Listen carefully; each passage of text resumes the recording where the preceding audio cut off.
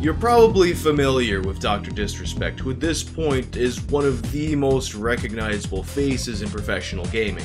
Known for his over-the-top, braggadocious nature, one of Dr. Disrespect's biggest claims to fame is, of course, winner! 1993, 1994, Blockbuster video game champion in the online gaming community. You're looking at the true international video gaming superstar!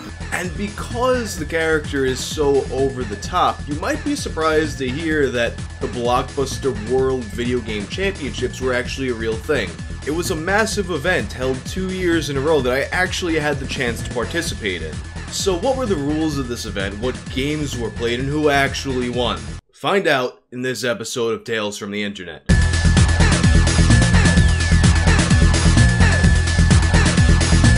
This episode of Tales from the Internet is brought to you by Dashlane. Do you remember when I made that GeoCities website? Do you think I remember the password to that thing? Come on. I've wasted probably years of my life in password recovery processes. But now I use Dashlane, which remembers my passwords for me and generates much more secure ones than my old favorite, Hunter 2. Dashlane also autofills your passwords and login information so you don't even have to type it. This feature is great because not only is it safer, it's also a much faster way to use the internet. Sign up at dashlane.com/Whang to get a 30-day free trial on Dashlane Premium, and use code Whang for 10% off if you want to upgrade for a safer, easier way to use the internet. And nobody's gonna get in my way today! You got it? Living in a world where professional gaming is a billion-dollar industry and events can fill arenas, and there's professional gamers who are legitimately mainstream stars, it's crazy to think that there was once a time that professional gaming was thought to be so absurd that it was actually a punchline in Far Side comics. It was something that I hadn't even considered until 1992 when I first came across an advertisement by Comerica advertising Quattro Adventure. The ad focused on the recommendation of this guy, Thor Ackerland, the Nintendo World Champion. I like all 4 games on Quattro Adventure, but my favorite is Super Robin Hood. Getting through the sheriff's evil castle is challenging and fun, but saving Maid Marian made it all worthwhile. Getting 4 adventure games on 1 cartridge is terrific.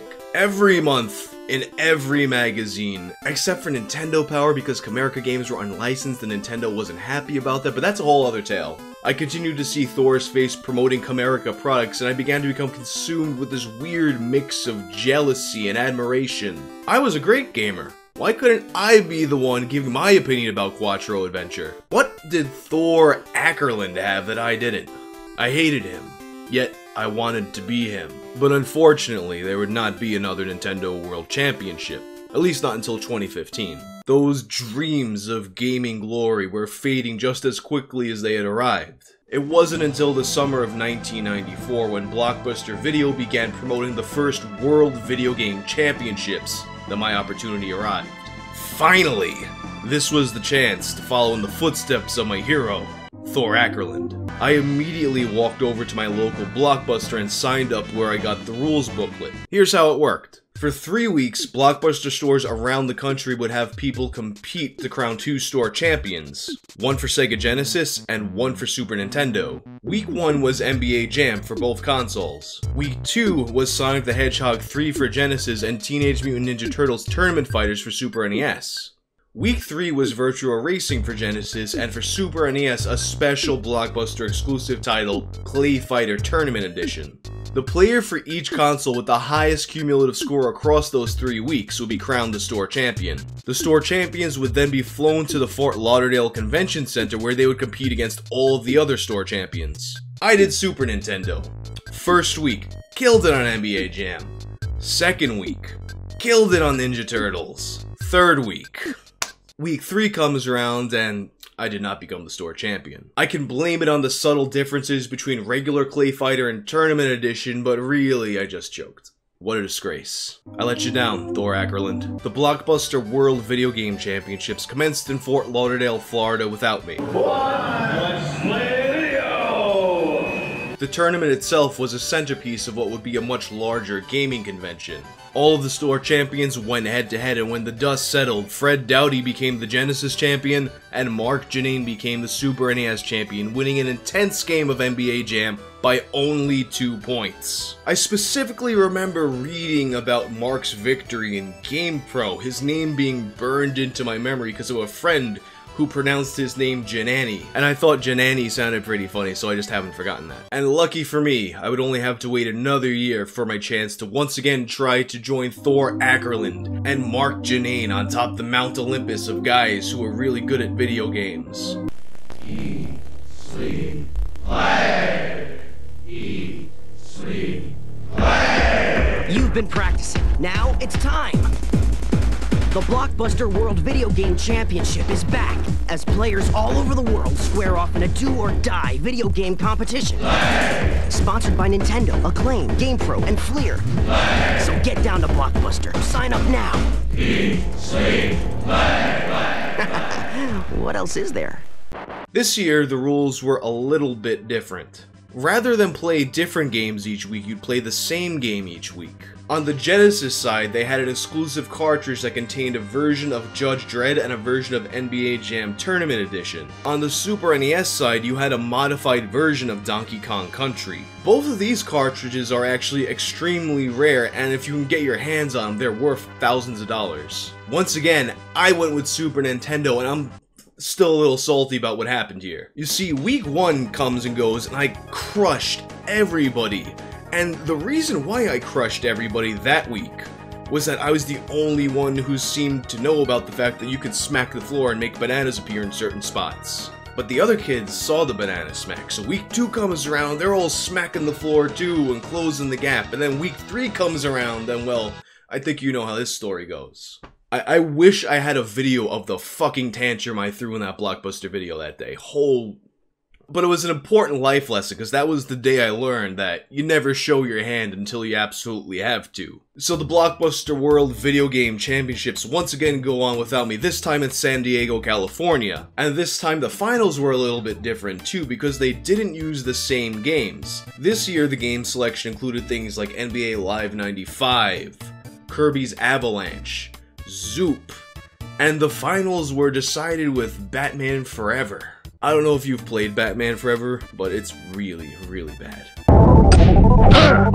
And when this one came to an end, Ricky Frazier became the Genesis champion and Leon Kane became the Super NES champ. And you probably noticed that among all these names of champions that I listed, I didn't say Dr. Disrespect, I didn't say Guy Beam, and that probably doesn't actually surprise you. I don't know, maybe some of you are really shocked to hear that Dr. Disrespect wasn't actually the 1993-1994 Blockbuster World Video Game Champion. In fact, there was no 1993 championship. I mean, considering that he would have been around 12 years old at the time in an area that undoubtedly had a lot of blockbusters, I wouldn't be surprised if he actually competed in them and lost, and maybe some of that childhood longing for that glory inspired him to weave it into the character. But ultimately, it's just an over-the-top, goofy character that he's playing, and hell, even lying about that kind of thing kind of serves the character, right? It's nothing to really get mad over.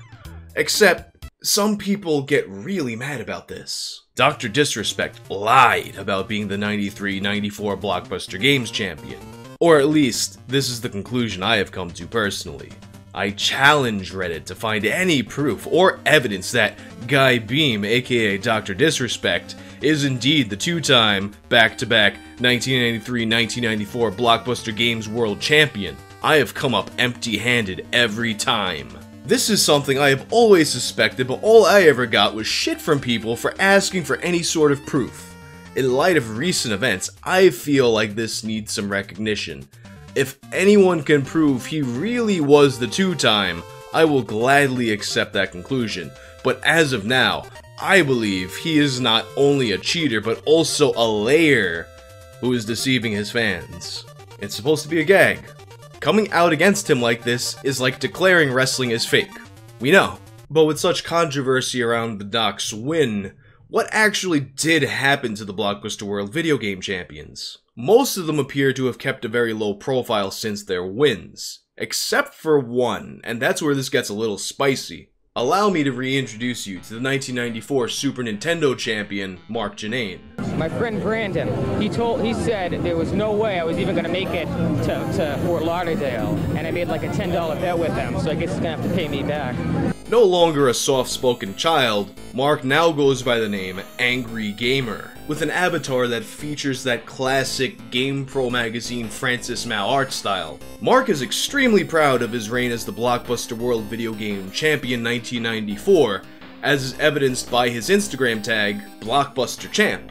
Mark also speaks of his accomplishments on his Twitch bio. I entered the first Blockbuster Video Game Championship in 1994 when I was 14. It was the single largest video game tournament of the 20th century. Even to this day, tournaments don't come close.